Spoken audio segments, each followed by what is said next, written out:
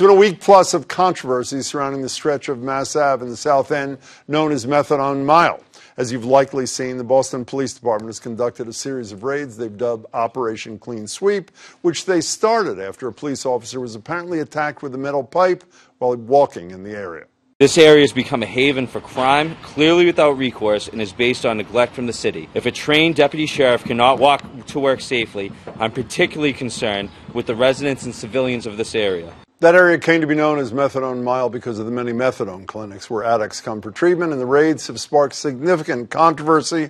Among those speaking out, Suffolk County DA Rachael Rollins, who joins me now. It's nice to see you again. The mayor said this was not a sweep. You don't agree, correct? Well, it was titled Operation Clean Sweep, so...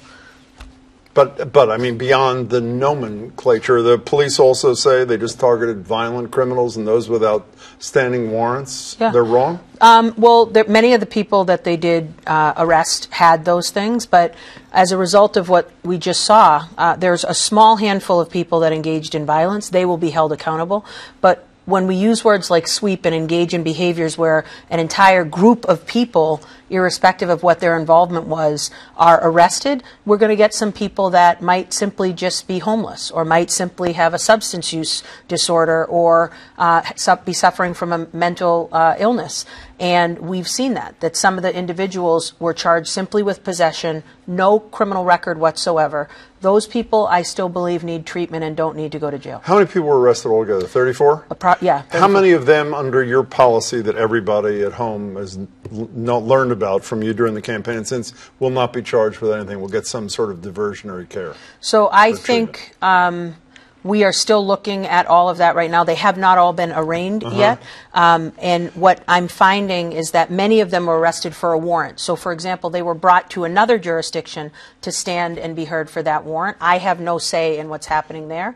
I will tell you I attended 3 arraignments, Jim, all for the individuals, one that tried to steal the car afterwards and 2 that we allege engaged in the violence. They were both held accountable and held on bail. Yeah, by the way, there's a photograph that a lot of people have looked at and been appalled by of a wheelchair in the back of a garbage truck. And my understanding is police have said, or someone in the city has said, it was there because it was covered with blood and feces. Do you have any idea what the truth is, where the truth lies here? Yeah, I mean, I've heard the commissioner say that. I have no reason to believe he's lying, but I also just left a meeting right now with, people from the Boston Users Union and many of the other organizations that are hands on the ground, boots on the ground, right there on the mile, and they're telling a different story than that. So what I can tell you is it's often something in between. And my hope is that if that wheelchair was thrown away, that we are looking at getting this individual another wheelchair. You met with Commissioner Gross about this thing? Of course. I mean, I speak to Commissioner Gross. But about this in particular, did you have a meeting of the minds at the end of the meeting? Yeah, I believe we actually do, because he fully believes as well, cuffs as a last resort is what he loves to say. The individuals that are targeting this population of people that are there going to get treatment, you bet we need to focus on them. I think there's a lot of people, though, Jim, that are questioning why it took a Suffolk County corrections officer getting attacked to do something down there when we've had a problem in that area for quite some time. And I just believe that we should be getting people treatment. If they're violent, I will have no problem holding them accountable and removing them. But there's a lot of people that weren't violent, Jim. They were charged with simply possessing. So when you say you had agreement with Gross, just one more question. Does that mean he agrees that they arrested people they should not have arrested to begin with? I don't know whether he agrees with that. What I can tell you is if they're charged with simple possession and they don't have a violent criminal record, I have looked in the commissioner's eyes and spoken with the mayor numerous times to say my policy I would want to try to get them treatment rather than arraigning them. You know, speaking of campaign pledges that you've honored, you said that in officer-involved shootings where deadly force was involved, you're going to have outside panels look for citizens. Does anybody else in the country do this, by the way? No, not that we know of. And you implement, I think the first time was it in March with, I think his name was Qasim Karim? That was February 22nd. February. And what's the status of that one? So we are still investigating that. We are waiting for the autopsy and some other information from the medical examiner's office, but we have been in contact with his family. We have also been in contact, of course, with the officer's family, who we understand Officer Whalen is having a speedy recovery. He was actually injured in that encounter as well, and we wish him well. So, and by the way, the reason I brought it up is because every police officer shot and killed a suspect in Revere, same sort of situation. I don't understand. Do the civilians make the ultimate determination rather than staff in your office? And the reason behind this, let me put words in your mouth and correct me if I'm wrong, is because your prosecutors work with the cops every single day, and there's at least an appearance of some sort of inappropriateness. Absolutely. So what we did, Jim, was we set it up with a retired Superior Court judge, the former head of Middlesex and Suffolk County's homicide unit, who's now a criminal defense attorney. We have the head of my state police unit on the Boston Police officer-involved shootings, and we're going to have a BPD office detective with respect to the one where it occurred by an Everett police officer. And then we have a woman who is the head of a health clinic, and what they do is they help me investigate what it is that occurred. We are presented information. Ultimately, the decision lies with me, but they have the ability to ask whatever questions they want and to guide this investigation to make sure it's thorough and complete.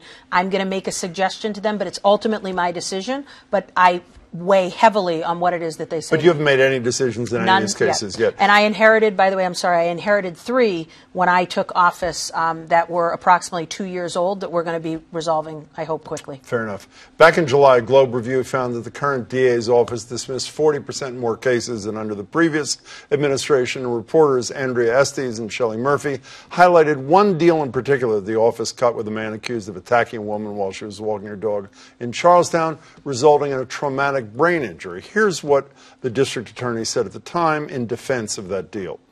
I am told that the exact same offer was made to this defendant under the Conley administration as we did. We just upped it by demanding he give this victim $5,000 restitution. Ultimately, neither of those assertions is accurate, correct? Well, certainly the assertion that I was told, and it was not good information, that is accurate.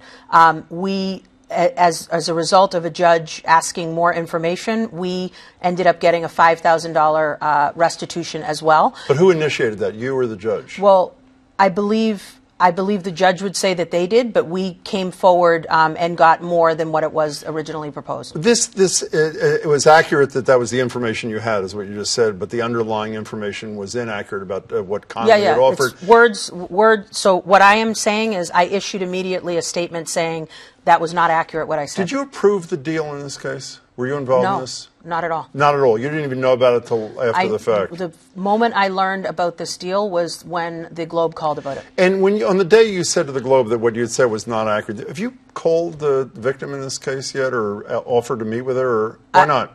Well, honestly, Jim, because I've handled probably 5 homicides since I've been on the show with you. We've had an officer-involved shooting in Everett and Revere.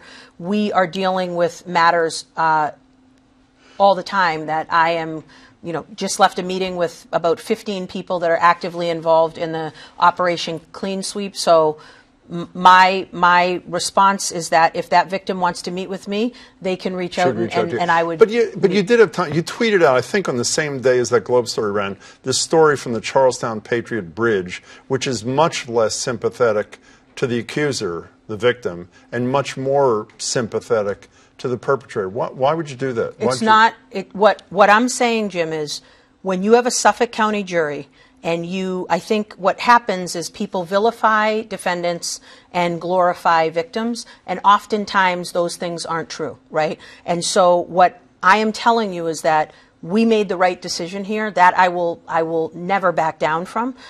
Whether a previous administration offered it or not, this was not we've discussed the facts of this case, but what I will say is I was not given accurate information. I'm never going to decline. After the fact.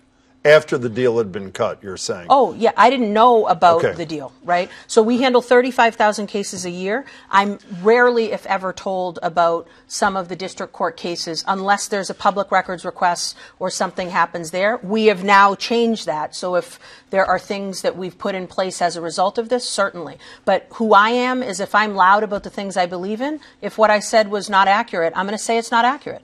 But I want to remind you, the best baseball teams in Major League Baseball lose 54 games a year. So we're not going to get it right every time, but I do believe this time we did. One last thing before you go. Speaking of losing, two guys who used to work for the mayor were convicted the other day in the Boston colon case. Yeah. It was a federal case, obviously not in your office. Yeah, my even though previous it office, US happened Attorney's office. in Boston. The one thing there is total agreement on is a lot of controversy about whether or not this is fair or not. One thing is agreed upon, that there was no personal benefit received by either of the two men who face up to 20 years in jail. Do you think that's a just verdict? Why do you always do this to me? Because you're an open person. Yes. I know you'll answer honestly. I believe that if you did not benefit anything from doing this, what was the intent there? And I think this is an incredibly complicated case that had a history with Judge Sorokin, and additional information or jury instructions given. I think a lot of people were surprised by the verdict, and we'll see what happens in the future, whether the First Circuit affirms it or whether the judge is going to do anything different. But I can say I know one of those individuals well. I know him to be a good person, and the type of person I am is I'm going to be there for you no matter what it is you're accused of. So just to be clear, 15 final seconds, had this been in your jurisdiction, had you determined that there was no personal benefit, you wouldn't have prosecuted the case? I'm not going to talk about that. What I'm going to say is I honor what it is the jury found. Sometimes they get it right, sometimes they don't. Hopefully all of what we're discussing shows how hard this job really is. Even great baseball teams lose 54 That's games. right, Did you ever hear Jim. that? Rachel Rollins, it's good to see you. Take Thanks so care. much for your time. D.A. Rollins.